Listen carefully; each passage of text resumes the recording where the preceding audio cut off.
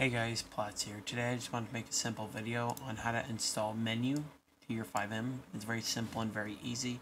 The first thing you're going to do though is you're going to click download on this, and you're going to click this one right here. There we go. And then you're going to head and go onto it, and you're going to have Menyoo stuff and Menyoo.asi.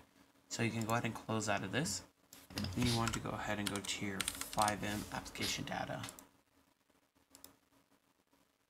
So once you get here, you're going to want to go over to your wherever you have your FiveM folder. Just again, go file location, and you have all this.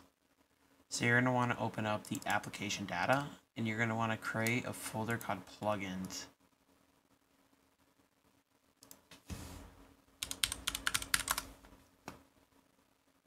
And you're going to want to put your Menyoo.asi in there, and then you're going to want to go into data, cache, sub-processes, and pitch your Menyoo stuff in here. Now in the sub-processes, you'll have a few other stuff. Mine's only empty because this isn't a version of FiveM I use. It's more just test files.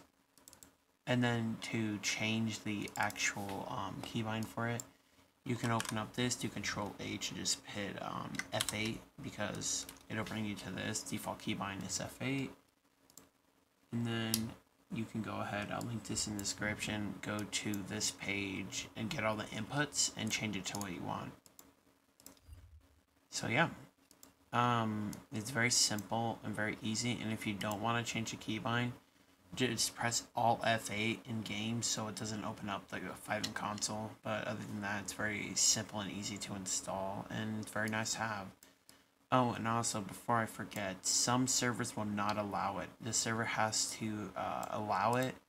Like, if they don't allow it, it won't let you turn it on or anything. But if the server is, like, created for that, it will let you open it up. Thank you for watching. Hope this helped you. Goodbye.